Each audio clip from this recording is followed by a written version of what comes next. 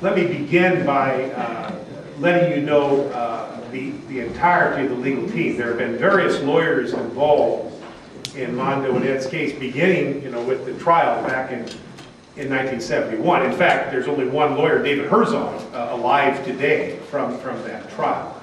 But as far as the last 10 to 12 years, the legal team, I do want to acknowledge some that aren't here, that have been part and parcel of the state post-conviction and the federal habeas matters that the attorneys have worked on over the years. And you should know, by and large, these are volunteer counsel.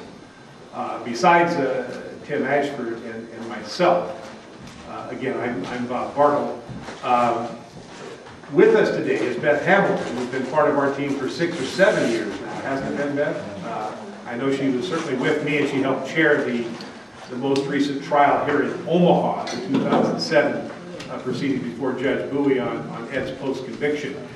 Joining Beth at that council table with me back in 2007 is a Deputy Assistant Federal Public Defender, John Vanderslice, who took a leave of absence from his work and got permission from the federal court to join a retired professor at the law college. John Snowden has been part of the team. And then I ought to recognize also Amy Miller, who is the legal director for ACLU Nebraska, who has been part of the team. So those people continue to work and volunteer their time today. Mr. Ashford and I thought it'd be a good idea to just set the context to understand what we're talking about on what happened throughout the legal proceedings here. So let me just briefly take you through. I know some of you, like Nan Graff, have heard this many times before, but it's good for us to, I think, understand what has happened in the past if we can understand what options we have going forward. So you all recall we've talked about the death of Menard, Officer Larry Menard, occurring here in August of 1970 here in Omaha, and that led to the spring 71 trial, joint trial over objection of counsel, the joint trial of Mondo, at the time David Rice and Ed Poindexter, in the spring of 71. Mondo was represented, and that's the one attorney alive today from that team, by his family retained David Herzog, who still practices here in Omaha and was a witness for us in some of the post-conviction proceedings. And then Ed was represented by the Douglas County Public Defender's Office. That team was led by now deceased former Governor Frank Morrison. Tom Kenny did most of the work, also deceased today. From that conviction following a 5-day jury deliberation, where they were tried in a process that we do not use today. They were tried, again, over objection of their counsel jointly, and the same jury heard both the question of guilt and innocence concurrent with the question of whether or not they should be executed, whether or not they should be at the time, put to death by electricity, which led to many conflicts internally throughout that process that the lawyers had. Probably the most poignant example is in the case of Ed Poindexter.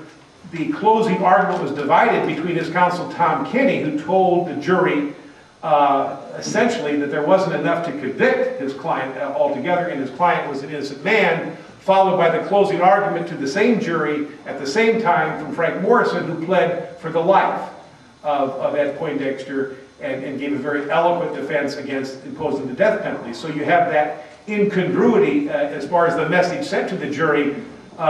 You couldn't have a trial like that today. So that was, again, setting the context of the initial trial of Mondo and Ed. That was followed by an appeal to the Nebraska Supreme Court, and their convictions were affirmed by the Nebraska Supreme Court in a decision that came down in 1972. That was followed by both of them going into the federal courts under the habeas corpus process, which is a mechanism by which you ask the federal judiciary to find that there were violations of constitutional rights that were impacted. The primary issue that some of you have heard about that the federal court heard with regard to this conviction was there was an illegal search violative of the Fourth Amendment of the residence of David Rice at the time. The residence no longer in existence. That home is burned down without a warrant. Mondo got relief from then District Judge Urbon, and he was, the search was found to violate his rights because he was the owner of the house, and a new trial was ordered for Mondo. The government obviously appealed, and that was affirmed by the 8th Circuit.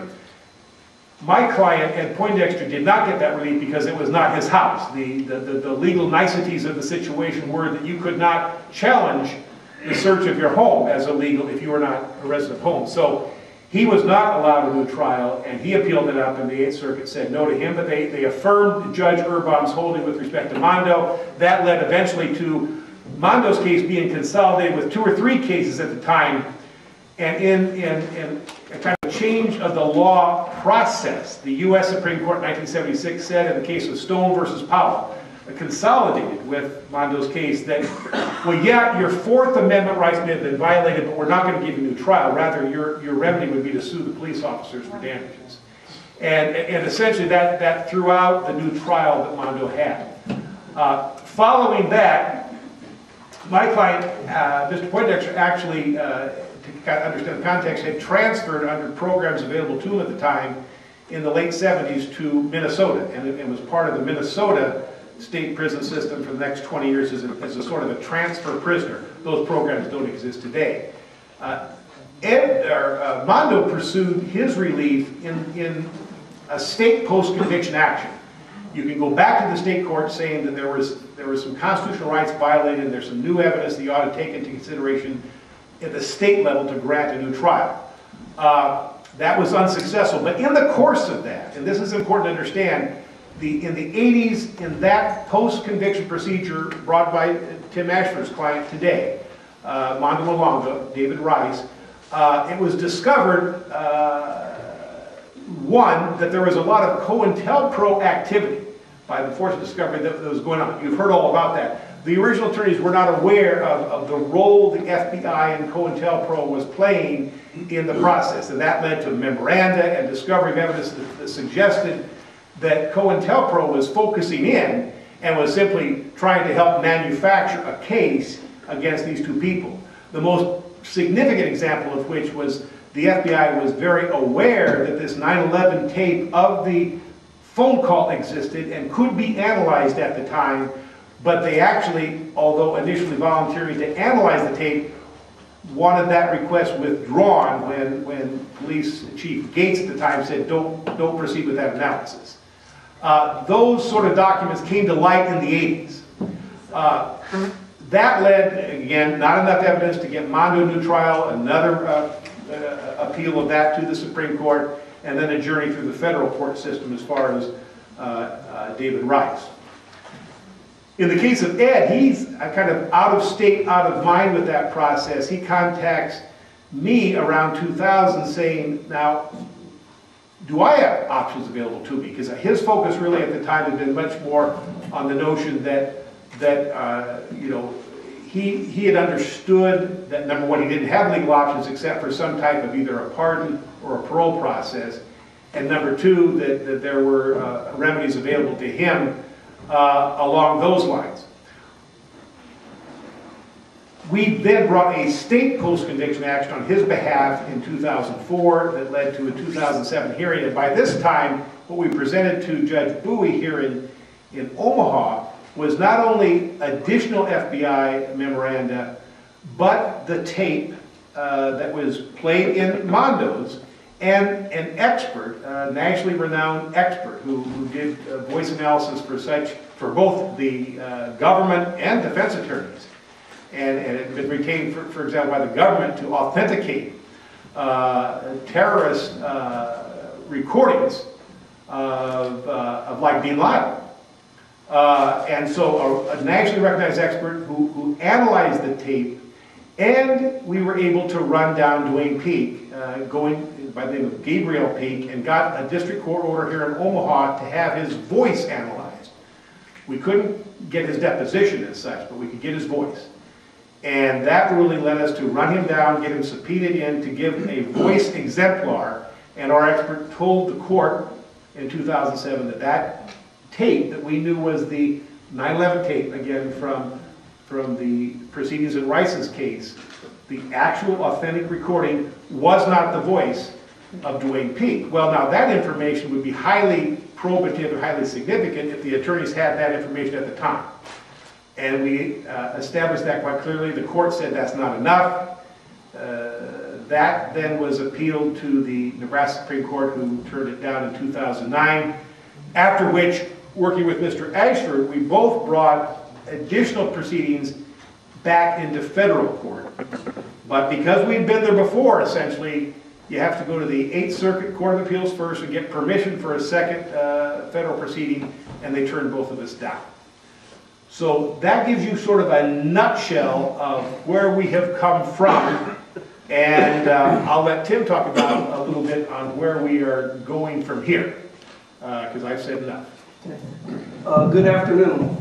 My name is Timothy L. Ashford. I'm in Omaha. I'm a criminal defense attorney. I do personal injury. And at 53, I've been on this case for about 10 years, and I'm the youngest attorney on the case. So what happens is sometimes they look to me for the new energy, which I have to provide, okay? And I don't look at it through their eyes either, because everything they've tried before, I want to try again. Because sometimes when you watch a football game, they'll run one play, it won't work, then they'll run the exact same play, and it will work. Also, the person who joins me on my side, is Lennox Hines. He's an attorney out of New York. Lennox has been on the case for about 20 years. And basically, I consider Lennox Hines to be the Johnny Cochran of political prisoners. He's done a lot of cases. He represented Nelson Mandela. He knows Fidel Castro. He hangs out with when I go anywhere, to any seminar, I mention his name and everybody knows him. So that's how important and powerful he is. And as quiet as it's kept, he's the Johnny Cochran of political prisoner cases. As Bob said earlier, last year we both filed a brief in federal court. They announced the paper that Poindexter had filed his brief. There was no mention in the daily paper, the news stations, or anywhere else of the mention that Mondo had filed a brief. And this is the reason why. They said that Mondo had exhausted all of his appeals.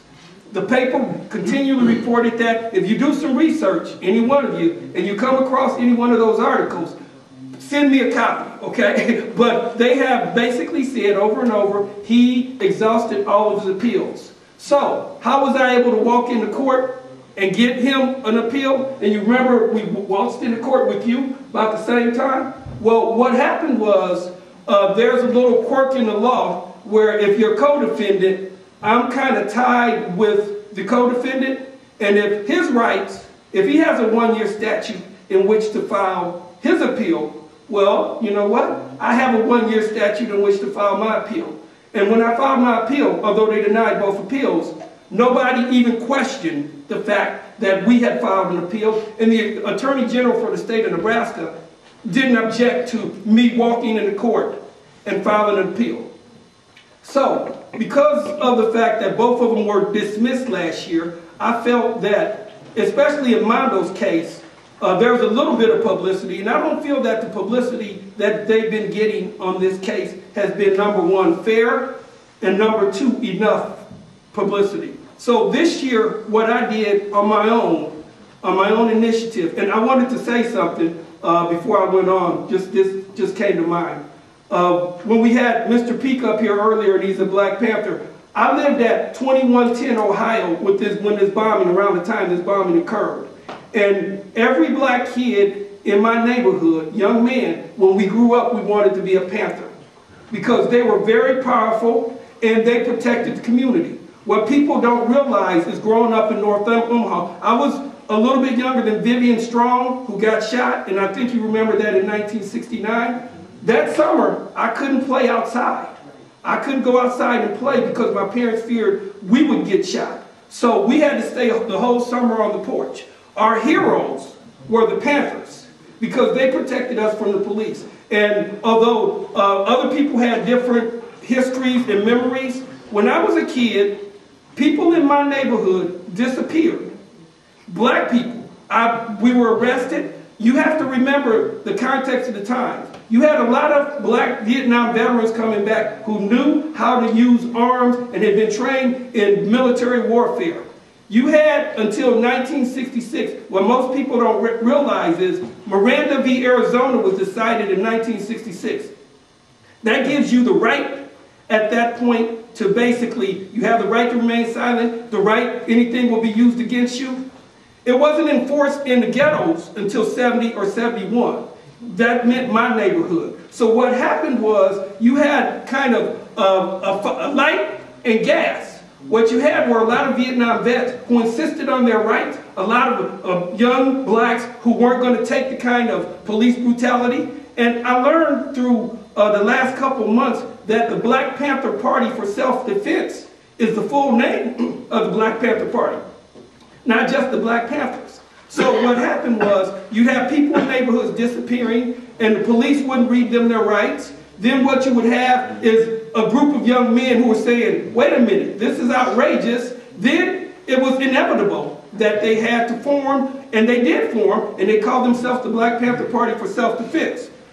What you had at that point is J. Edgar Hoover realized that when Bobby Seals and Huey Newton started in 1966, there were two of them in Oakland. By 1969, there were 10,000 armed people running around the country who insisted on their rights and insisted that police brutality was not going to continue in their neighborhood. So that's where you came into Operation COINTELPRO, that secret organization to start eliminating African Americans and to knock off the heads of Black Panthers. What happened was you had Fred Hampton and Mark Clark, who were Panthers in Chicago. They were killed as part of a police raid. And what my understanding was, some informants had put some sedatives in their Kool-Aid the night before, and that's why they couldn't wake up. So they were basically massacred. They said there were 99 shots fired by the police at that 4 a.m. raid, and there was maybe 1 shot returned by the Panthers. So that's also you had at that point, what you had was Geronimo Pratt, 1970. He was represented by Johnny Cochran, the late Johnny Cochran. Johnny Cochran insisted that they can't convict you because the FBI had you under surveillance in another city at the time this murder of Carolyn Olsen occurred. That's not what happened. They convicted him anyway. He spent the next, I believe, 27 years in jail until he was freed, and he lived in Africa. He was freed, I think, in 27, and he recently died. Now, there was some reference a little bit earlier to basically what happened in that preliminary hearing of Mondo and Poindexter. And the reference was, I've heard a number of people say that. Well, to make a long story short, since last year I didn't get any publicity when I filed the Mondo brief. This year, I've done a series of articles in the Omaha Star. So now I have to stop and do a quick commercial here. If you do anything here, get a subscription to the Omaha Star. Because they allowed me to write as much as I wanted to, except they said the only limitation is each week you have to be limited to 750 to 800 words. I can live with that. Now, since I have you here, I'm going to read you exactly what you all said Pete said. I went over to the court, and as an attorney, I checked out the transcripts. And I watched, there's an excellent British broadcasting documentary done on 3 people, Mondo, Pratt, and Poindexter in 1991. And they came over here, and basically they said, as well as they could, they're political prisoners. But with that, this is the article which appeared September 9, 2011. It's entitled Ed Poindexter, and I'll be brief. And Wielanga in prison 40 years, part 7. So I've done 10 parts now. So what you should do is, if you can, catch up with the old issues, but please get a subscription because they allowed me the freedom to do this. The first paragraph, an audible and loud gasp was made by spectators in court after the young man slowly removed his dark glasses, revealing a black eye and other bruises as he sat in the witness stand in the most bizarre preliminary hearing ever held in the state of Nebraska. Now here's the prosecutor, Dwayne Peak. I'm going to call your attention August 10th, 1970, Monday of this year, and ask if you saw the defendant Edward Poindexter on that day. In the official transcript, he says no. The prosecutor says you did not. Peak says no.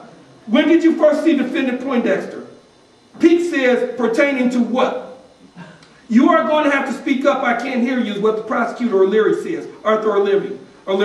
Then he says pertaining to what? Question by O'Leary. Pertaining to the Menard case. He's getting a little frustrated. I don't think I remember seeing him, said Peak. Question. I will call your attention to Monday, August 10th, 1970, and ask if you were at the address at 2816 Parker Street, which is Mondo's address, on Monday evening. Peak says no. O'Leary says, you were not there? You were not? His answer, no. Were you on Tuesday? Peak says no. I call your attention to Friday evening, August 14th, and asked if you were at the American Legion on that particular evening. I think I was. I don't know for sure is what Peak says. On that particular occasion, did you see the defendant Poindexter? No. And the prosecutor says, you are Dwayne Peak. Yes. And in the British broadcast, and I'll be brief here, when Peak testified in the morning, he denied any involvement on my part, or Ed Poindexter, said Mondo in the BBC documentary. Mondo said it in that documentary, and some of you have seen it. My reaction was, little dude is stronger than I could have guessed, because I know they have done some things to him or said some things to him that would scare the hell out of him, but somehow he's not going along with the program. Then, when court started at 1:30, and I got this from the official transcript, Prosecutor O'Leary stated that this morning the testimony of witness Peak had taken us by surprise. How can the testimony of your witness take you by surprise? This is your witness now. So I wrote, in the afternoon, Peak changed his appearance and his testimony. And Herzog, the attorney, and I'll be brief and wrap this up. Pete comes in wearing, this is his exact statement. Pete comes in wearing sunglasses and looking visibly shaken and changed, so I asked Pete to take off his sunglasses. That's what Herzog said. When he took the glasses off, the people in the courtroom let out an audible gasp, said former state senator Ernie Chambers. And this is how Chambers described him. His face around the eyes was swollen. It looked discolored to me. His eyes were red. It was clear he had been crying, said Chambers. And he said that in the BBC documentary. My impression at the time was he had been struck physically, and that is what caused the discoloration and the marks around his eyes. And Herzog said Dwayne Christopher Peak had been really worked on between the morning session and the afternoon session. So when we talk about what was said, what happened, there's actual evidence within the transcript. Now, I'm going to go ahead and wrap up here shortly, but what I wanted to say, as part of the articles that I'm writing, and I have a few copies here, I didn't bring very many of the first three, but as part of the articles I'm writing, I direct people to the Mondo Lango at Facebook, and then we have a Mondo Lango at Gmail. Mondo's been receiving, and I operated it, I put it up, because at the next time I file any type of brief or any type of legal action, I want people to know about that. Now, our course of action this year is we're going to be looking at the petition for writ of habeas corpus, probably in state court. I don't want to give away too much of what we're going to do because it's in the formulation stages right now. A petition for writ of habeas corpus is simply let the body go, and basically what we're saying is he's been in jail for too long. Now, we have an issue that we may try to revisit with the Board of Pardons. Now, and I'll be brief, and this will be in an upcoming article. Imagine if you walked into court and you were the only one in court. And what occurred was the prosecutor said basically, oh, you're here for your traffic ticket, speeding. Then the prosecutor said, oh, just wait a minute. And no one else is in the courtroom. The prosecutor then walks around to the bench and says, oh, by the way, I happen to be the judge. How would you feel about that trying to get a fair case or a fair shot. Well, the Board of Pardons in our state, and in some states they've gotten away from it, must first commute the sentence to a term of years in order for Mondo and Poindexter to be eligible. The Board of Pardons is comprised of 3 people: the governor, the Secretary of State, and that Attorney General who gave you that ticket, okay? So, with that being said, that may be one of the issues that we raise when we file our petition. The unfairness of the fact that the parole board, which had granted Mondo parole, I believe in 1991, 5-0 vote, I believe that was what it was, just off the top of my head. They were stopped by the Board of Pardons, basically saying, which is comprised of the Attorney General, who, when I filed and Poindexter files any petition in court, they oppose it. So it's not fair for you to sit on that board where you got to make a decision on whether or not the sentence is commuted. So with that being said, I'll turn it back over to Bob. I think you've heard enough. Let's give you a chance now to ask questions of us as far as the legal process is.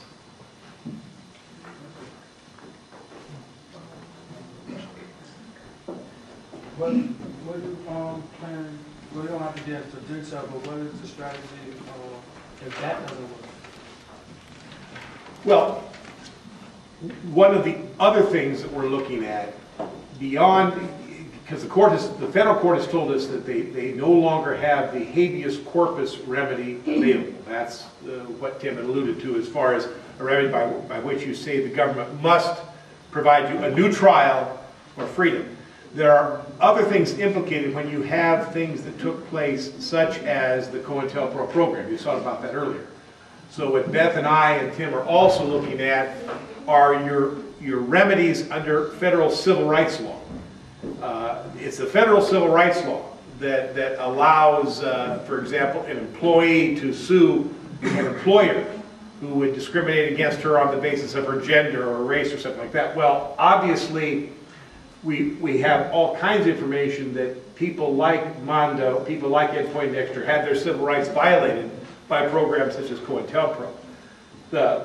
That's one of the remedies we're looking at to get another case underway to gather some additional documents. The limitation, the problem of that is most of the time you have a civil rights case, you're limited to money damages. That doesn't buy freedom, so to speak. But there are some extraordinary cases where federal courts have found the violation so extraordinary that they have done things like grant a new trial. So that's another angle we're looking at, how programs such as the COINTELPRO program violated the federal rights, the constitutional rights, to be free of that type of violation of your civil liberties from government action. Sir? This is not really a question, I guess an observation, but it seems like, you know, with all the holes, you know, that's in this case over the years, you know, as many times as you went to court, it's almost like the system is saying, we don't care what you come up with, we don't care what you do, we're going to keep them here. That is a frustration. Let me put it another way that is the practical problem that Tim and I face. Ultimately, we need to convince a federal judge or a majority of state judges that there is something inherently wrong here. We need to convince with the force, for example, that we illustrated that people from, some of you heard the so-called Beatrice 6 cases. That was another case I was involved in. Something with the strength of DNA evidence to simply illustrate, here is the right person that committed the crime. Ergo, the same DNA frees these people. We need to have that sort of convincing showing that allows at least one judge to say there's an injustice that's taking place here. And unfortunately, in Rice and Poindexter's case, it wasn't the blood evidence, it wasn't the bodily fluid evidence, it wasn't something that you could retest. It's something like Dwayne Peake that ultimately still holds, tragically, to his story, I think more out of fear than anything else, as far as the last time we heard from him. that he was put up to the crime of the killing of Menard. And we haven't been able to make that strong a showing yet, such as a DNA evidentiary showing would be. Yes, ma'am. Has there ever been anyone who, I'm thinking maybe not, but I think most of us believe that Dwayne was put up to help frame these guys. Yeah, I just read that. Well, yeah, but nevertheless, a police officer was killed, a person was killed, Yeah. that it was a police officer. Who, if anyone, have tried to find out who that person was that actually planted has anybody over the years gotten close to that, or is it just still out there? It's like, Go ahead. They have a lot of theories on who may have done the killing. In learning about the case, and I have to say I'm a lot less frustrated about the case than Bob is. He's worked on it for longer than I have. So, and that's the beauty of having a younger attorney. You're not to that level of 20 years of frustration yet. I'm only 10 years, but I'll keep on it until we get them out, okay? But there was a, in my memory is that, as I remember going over some of the evidence, there was a bombing at, in Minneapolis, which was similar to this, within a week time period of this bombing. Also, they said there were some allegations that they may have seen two white guys running away from the house. And then there was the three individuals who they caught with dynamite, who were their case was mysteriously dropped about a week after Mondo and Poindexter were convicted. And I can't remember their names right off the top of my head. I'll probably know it when I get back to the office, or walk out this room, but I can't remember those three. They were stopped with dynamite in their car, arrested, and then I think one of them's name was Gray, but Lamont Mitchell and Gray and someone else. Tyrone. Okay, but there was three of them who were arrested with dynamite. And after Mondo and Poindexter were convicted, they let them go. They didn't have any charges against them, or they had minimal charges. So also there was something curious about the dynamite. Basically what occurred was, in the BBC, you heard Police Officer McClarity say it was suspicious how they searched the house, how they came up there and got it. What occurred to me is striking as an attorney who's seen this. I grew up at the time the bombing occurred. I lived right down the street. But what was really striking was the fact that they only had a picture of the dynamite in the trunk of the car. There was no picture of if you went in there and you went, gotcha, you would have taken a picture of the dynamite in the trunk of the car. But because there wasn't, that just strikes me as very, very odd.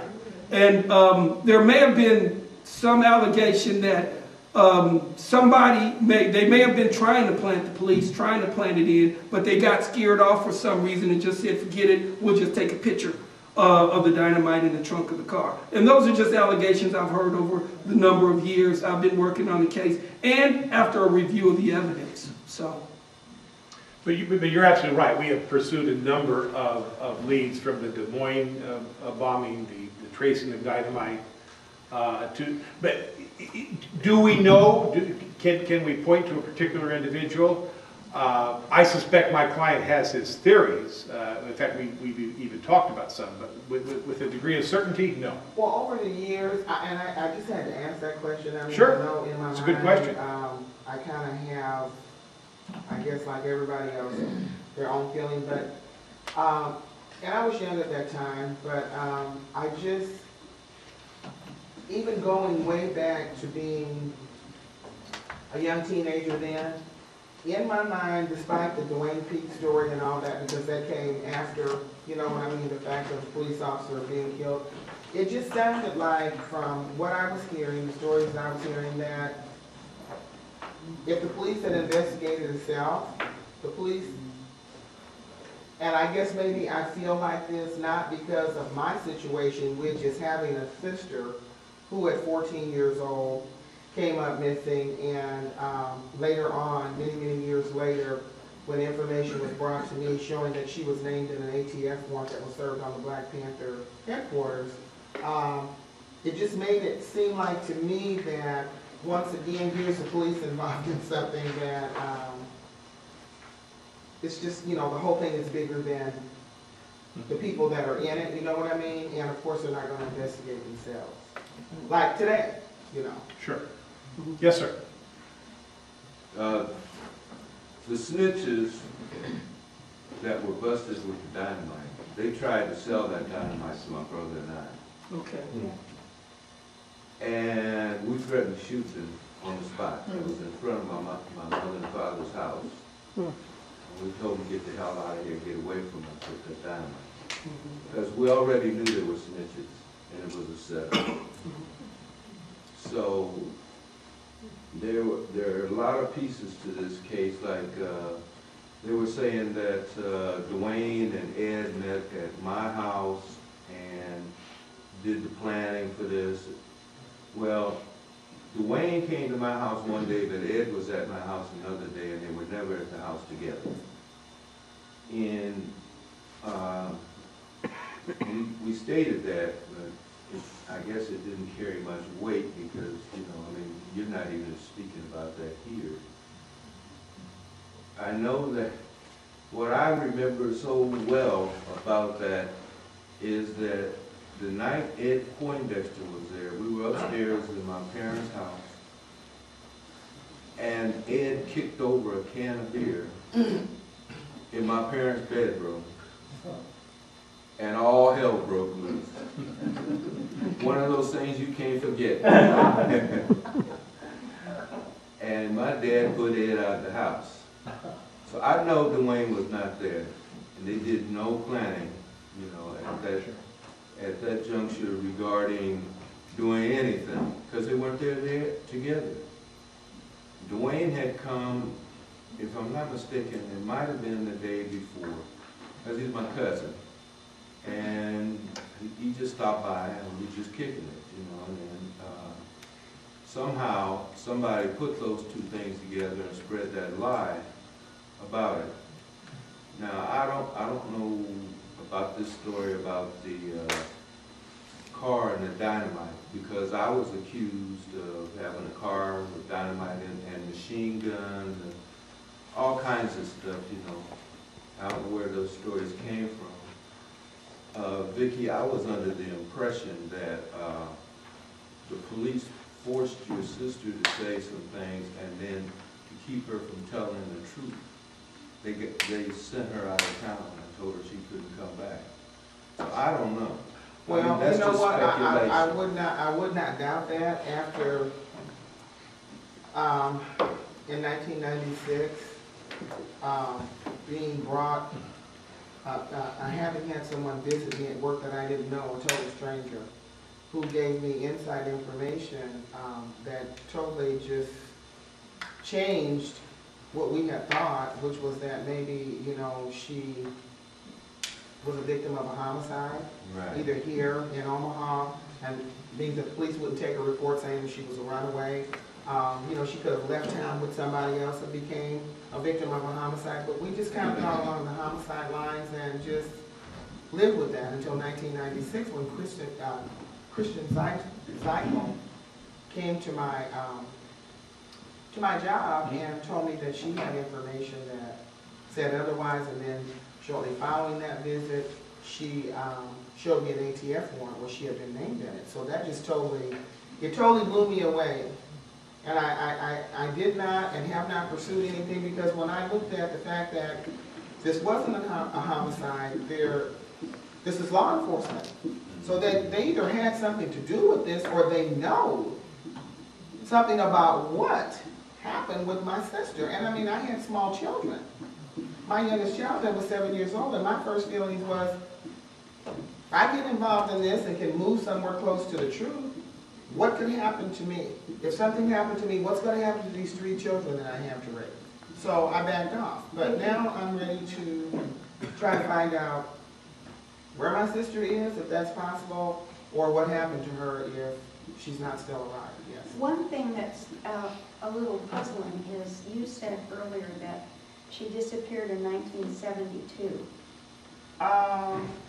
Well, it wasn't really, no, it was 71, what, 71. When in 71? It was in August. Because in August of 1970, there was a fuss about a warrant, which I've always considered to be an FBI warrant. They were going to search the Panther headquarters, and somehow the Justice Department told the FBI to knock it off, not to do it, because apparently something was wrong. I've not seen that FBI warrant. You referred to an ATF warrant. I can't, well, you know what, the warrant might not have been issued by ATF.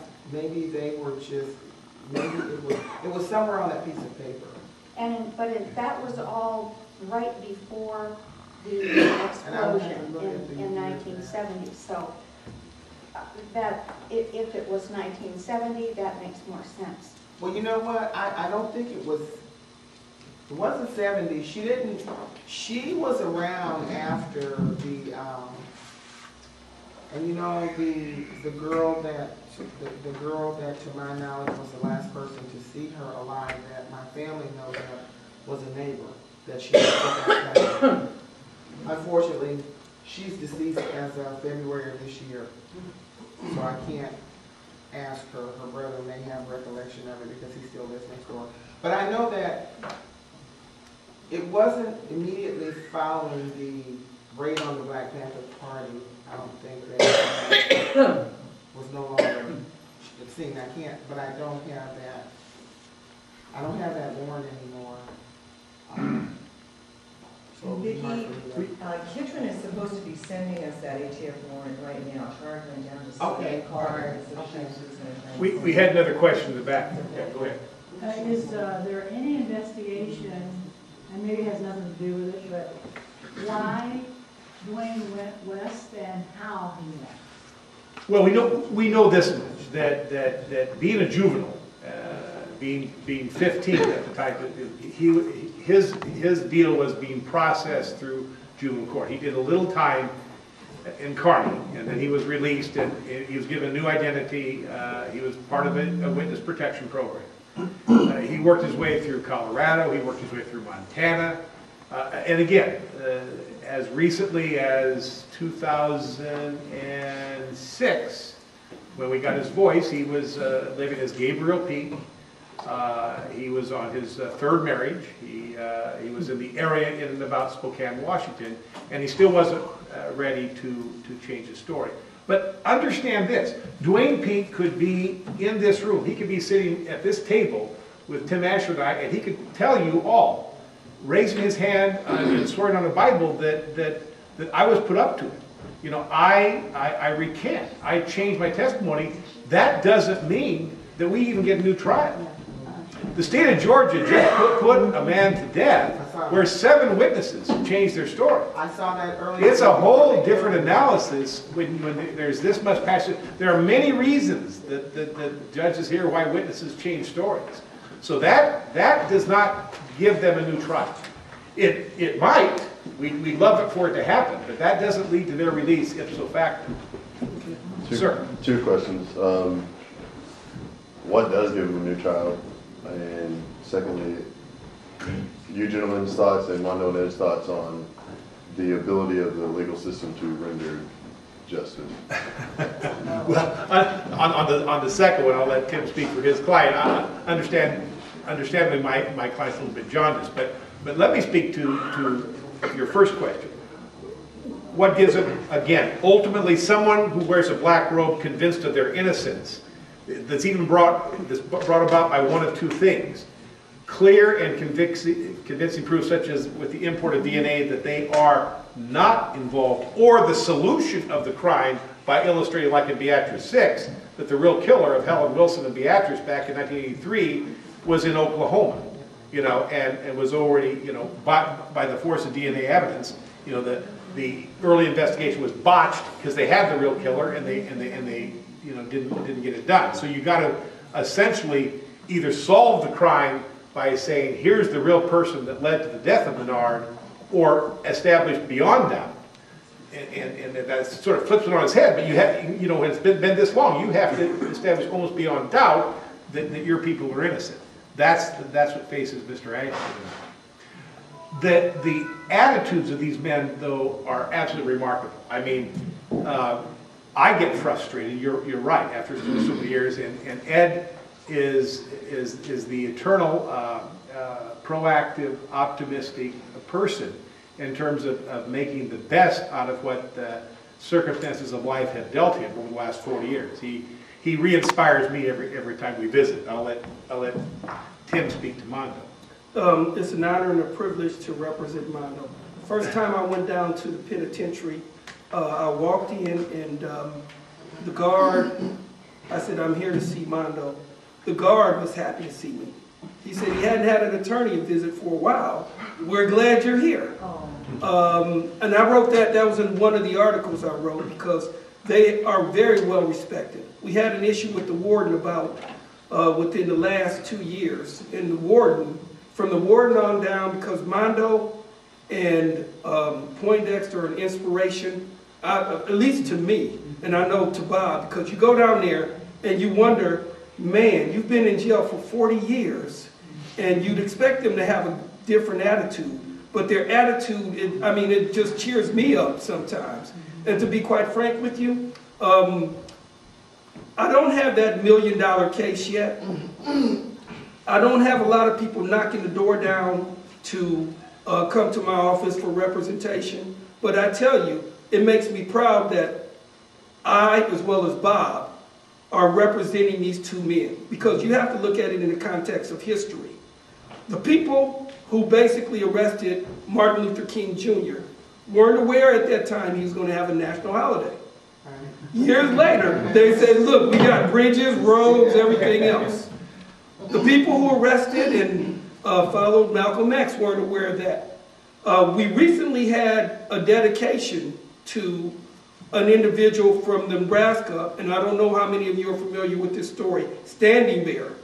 They dedicated a statue to Standing Bear. He was a Native American who left. They forced him down to Oklahoma. He came back, and basically they arrested him. They filed a petition for writ of habeas corpus, and he was free.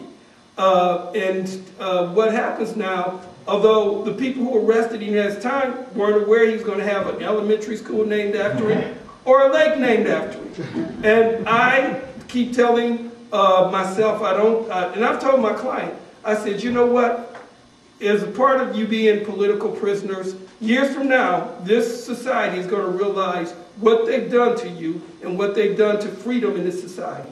However, my concern is not 100 years from now when you get a lake and an elementary school named after you. Bob's concern and my concern are for here and now. So what we have to do, first of all, I'm always optimistic that there's going to be some legal maneuver that we can do which will ultimately allow these men to be free.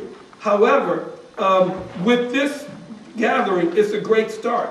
And I told Bob before we started, I said, you know what? This internet thing is not going away, so I might as well learn it. So I made the decision today to start paying more attention to it.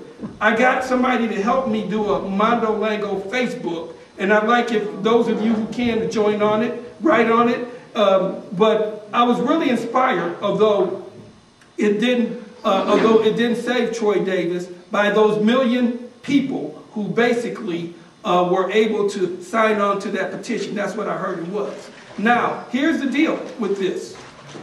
When people are making judicial decisions, the more scrutiny that people have on those judicial decisions, the more chance that they may get it right.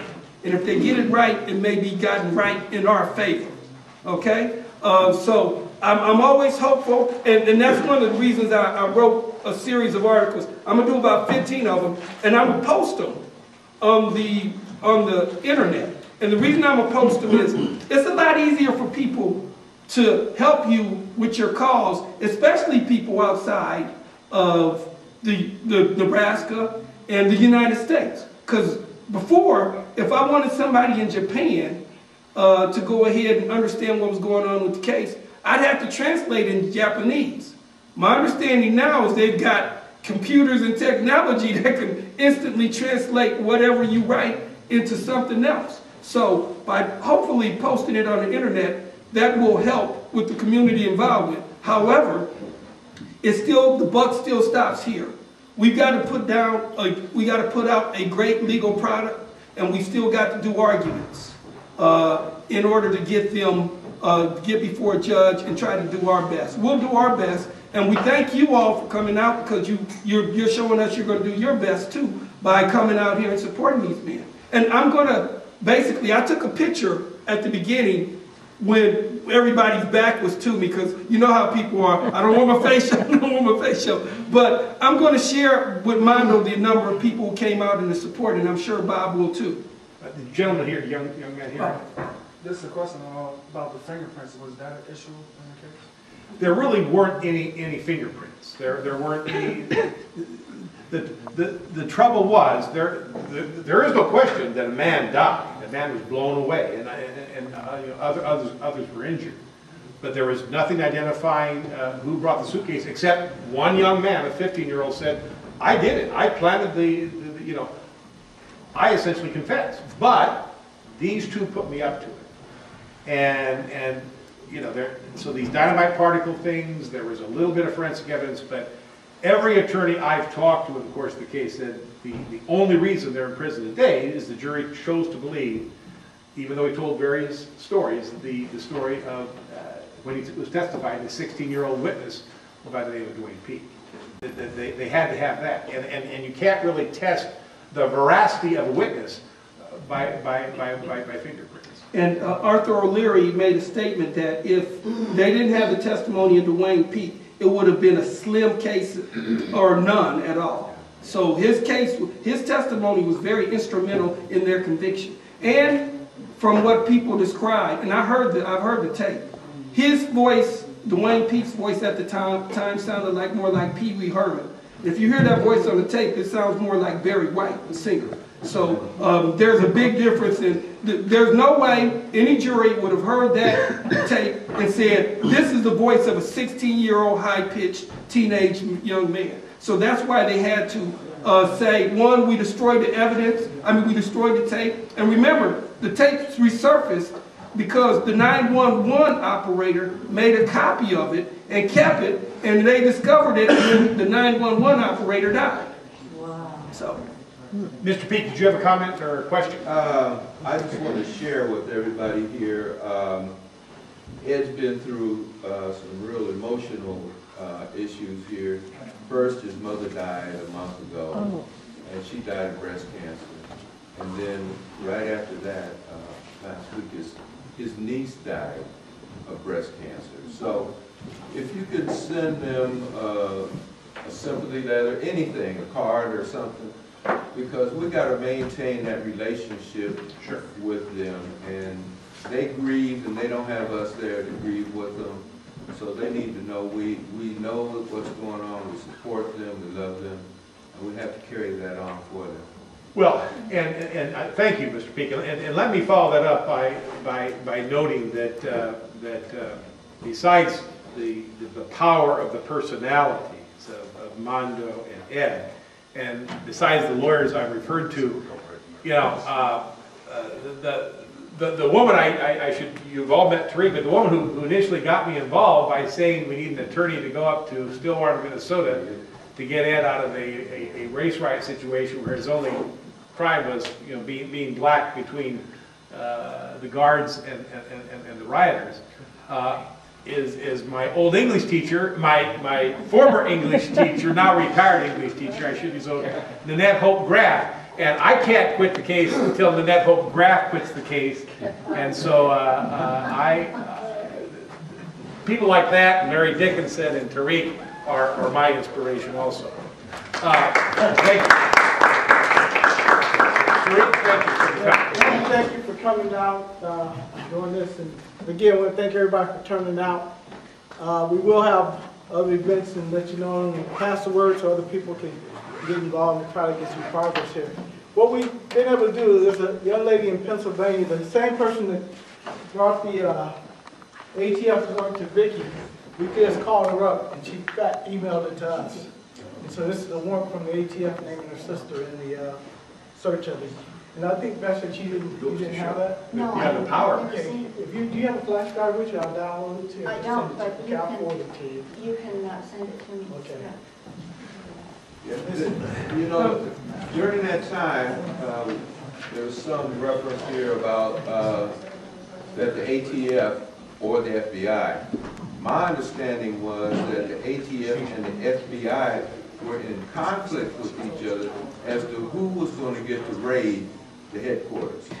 That's why it didn't get raided. And just one little caveat here, I don't know if anybody had ever been in Mondo's presence or in his house.